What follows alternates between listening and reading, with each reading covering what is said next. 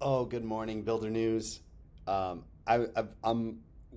working on a button for Scroll, I swear to God, but I went down this rabbit hole and then I found this guy named Shervin Mashayeki.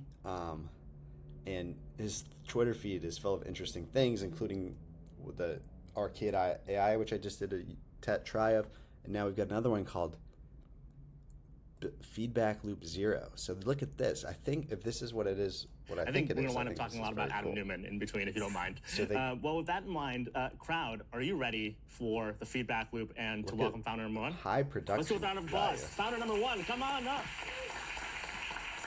Tell us your name. Jovan. Jovan? Nice editing. Jovan, you have a minute. Are you ready to tell us about what you're I building? like this. Yes, 100%. Watch this. Go ahead, tell us. What are you building? So I'm working on Look at Jigsaw that. Stack. Nice. We fine-tune models to solve a lot of the heavy lifting for watch back-end Jigsaw. engineers. The issue is I've been a back-end engineer for the past 10 years of my life. And one thing that we realized is that we spend most of our time maintaining code rather than writing product code. So, for example, if you want to scrape a website, you write a piece of code that breaks every single week because that website changes its layout or new security rules come in. We built models specifically for that the use fix case for to it is new fully language for automate websites. scraping for you, for example. So you give a URL and you write price and it automatically goes in, figures out how the website works and pulls it out for you.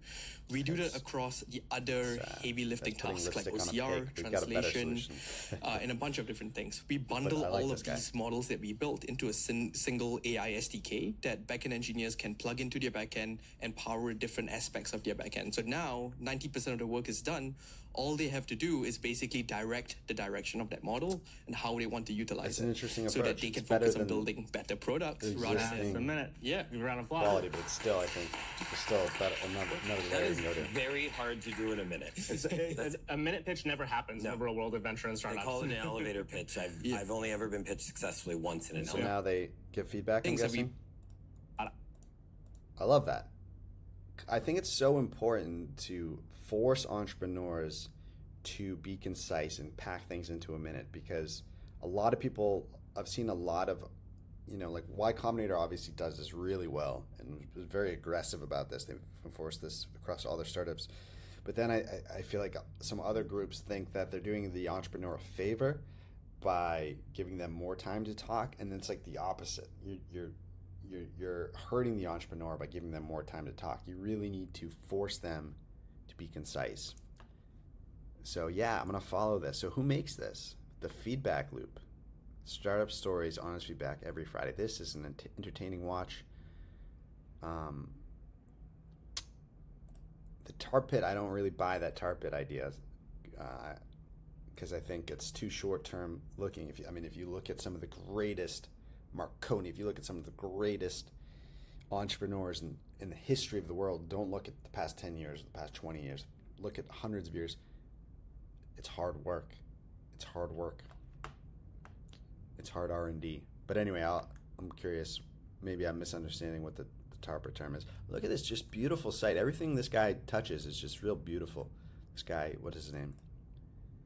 I already forgot his name. Damn it. Shervin. Check out Shervin on Twitter. Give this guy a follow. The feedback loop. Let's take a subscribe on. Okay, so it is him on. It's his show. This is fantastic. Awesome. All right. Love.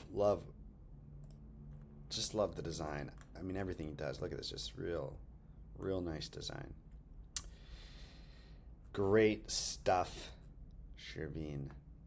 Thank you for putting this. I'm pissed at you. Now I'm gonna lose an hour and I gotta fix these fucking buttons. All right, cheers.